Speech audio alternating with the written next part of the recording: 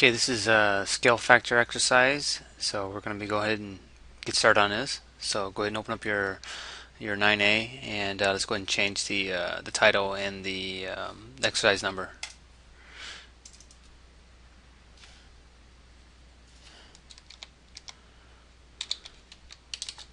Let's make sure they're capitalized. And this one is going to be the 14A. 14A. Okay, so let's go take a look at what we're going to have to do.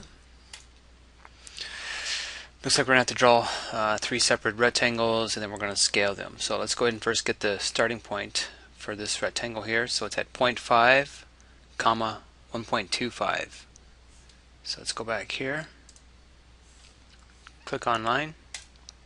Let's make sure I'm on the object, ready to go object. Okay, so let's go ahead and we'll go 0.5, comma 1.5. I think that's what it was, right? 1.25, my bad. Okay, so 0.5, comma 1.25. Okay, that's our starting point. How big it is. It's 1.875 by 1.031. 1.875. I'll turn on that ortho. 1.875. 1.031. Come back. 1.875, and then close it. C enter will close it for you. Okay, so let's take a look at the next one. We're going to have to start at 6.875. That's an interesting number there. Let's go ahead and copy that and come back. So we're going to click here and we'll just paste it right there. Did it do it? I guess it didn't do it for us. We can't just do a copy and paste. We'll just have to type it in. So the first point was, let's take a look, 6.875. So let's just go ahead and copy the first one.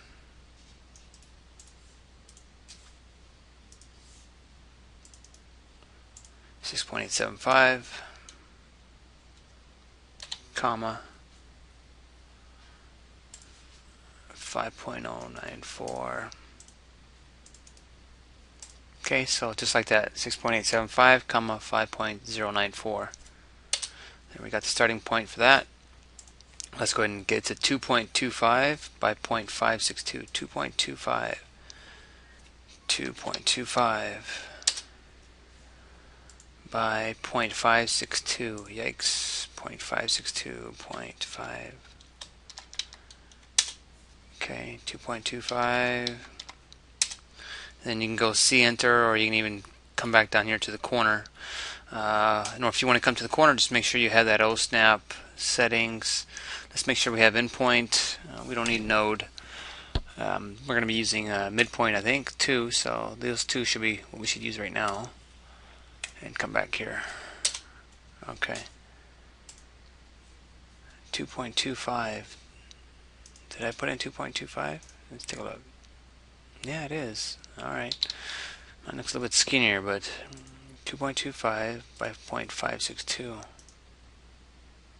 I guess that's it. Alright, so let's take a look at the next one then. It's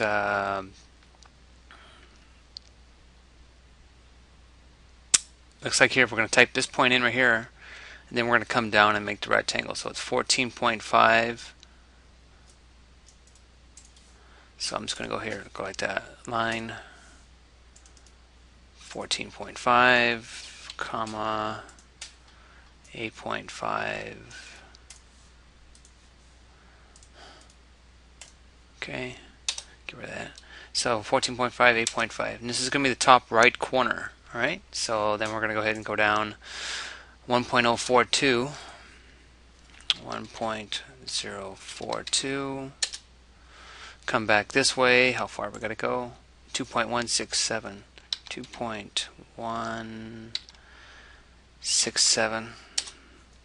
And we had to go back up the same height, 1.042 again.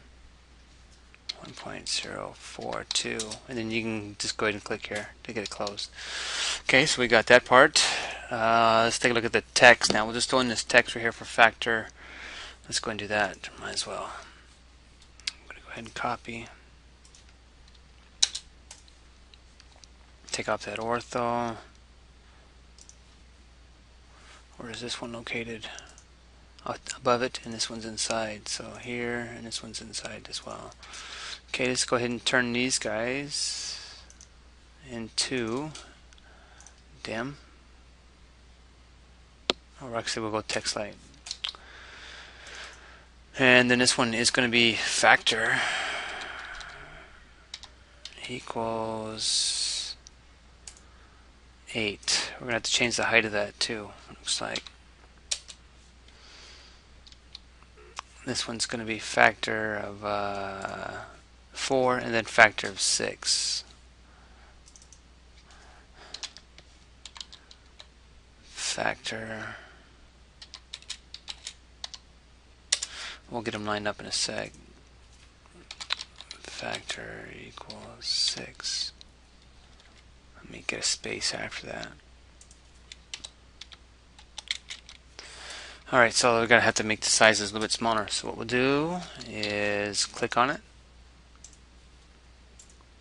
We'll go modify properties so we can change them all at once. And then a text height, let's go ahead and change the text height here to 0.2. Okay, that's a good size. And then I'm just going to go ahead and move them.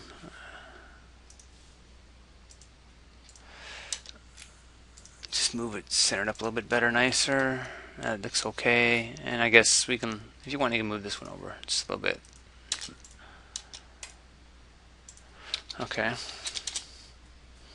Let's take a look what we got. We got to draw a diagonal line through here, and we also got to put in these texts here too. So let's go ahead and do that. Put in the dimensions, and then these multi-liters. So let's go. Dim. Dimension linear, right? Here to here.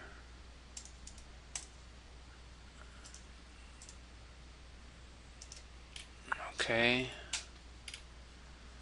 These are the top and to the right. Oops. So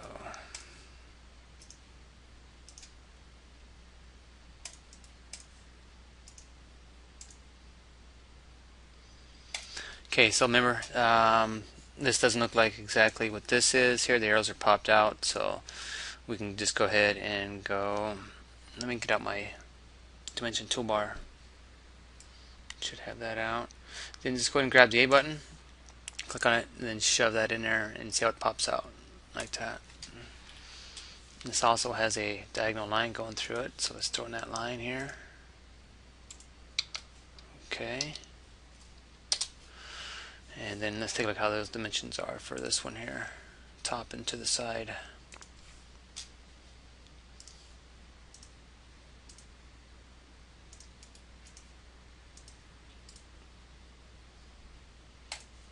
Okay, so we have that. Let's take a look back.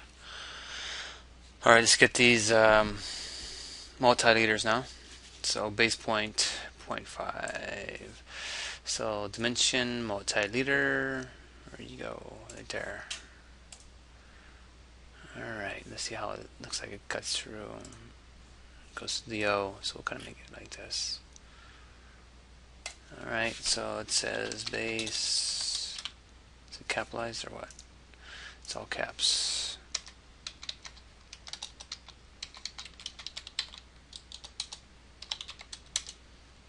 Let's see how it is. 0.5, comma 1.25. 0.5, comma 1.25. We can go ahead and space that in there and get a little bit thinner, I guess. Make it look nicer. Or actually, we could have gone up here and done centered. Let's do that.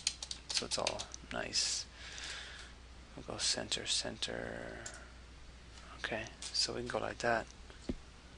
No, I don't like that. To move that over. So just go. Hold on, cancel. Let's bring it back to that. And we'll just do this one. Because I think if we hit center, it would bring up the text on top of that line, and that's not what we want. I guess they didn't space it over. Jeez. Alright, let me go back in here and fix that real quick. Okay, there we go. Alright, let's go ahead and do this one now. Base point. Okay, we can get this now. Maybe we can type. Let's try if we can copy that so we don't have to type it in. We'll see something if we can do that. So let's go back to the AutoCAD dimension multi-leader here, and let's go paste. I like that. We can do that, and then just make sure it's by layer. Ah, good. Okay, and then we got this base point right here, and just make sure we click on the midpoint of that line. Let's see if we can cut and paste this. Let's try that. Dimension multi-leader, find the midpoint, and then we'll go paste. Okay, I like that. Okay, now let's get these guys here.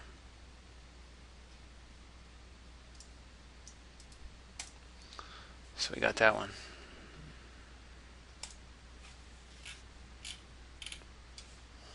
Dimension multi-leader.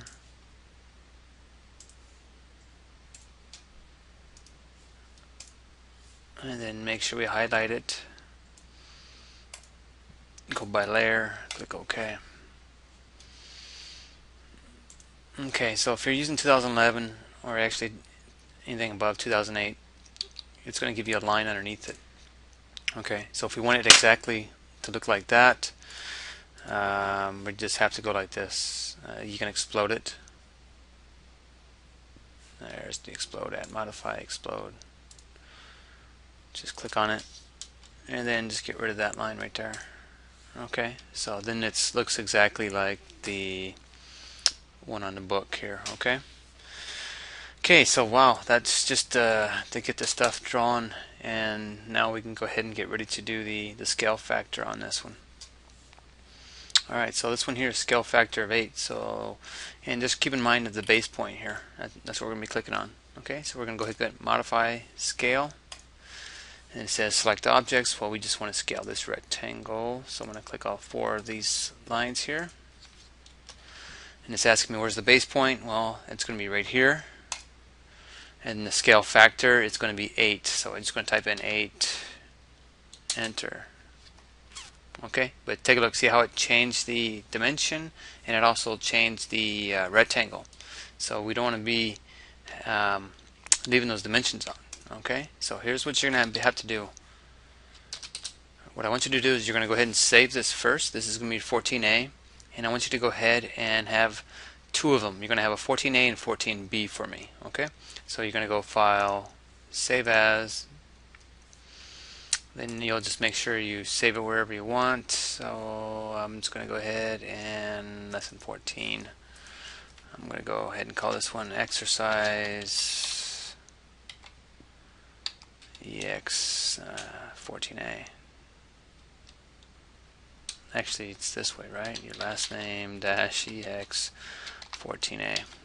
Okay, there's my 14A. So at least we saved that now. Okay, because remember, when we scale it, it's going to change the size of that rectangle. Alright, so here's what's going to happen when we do our new one.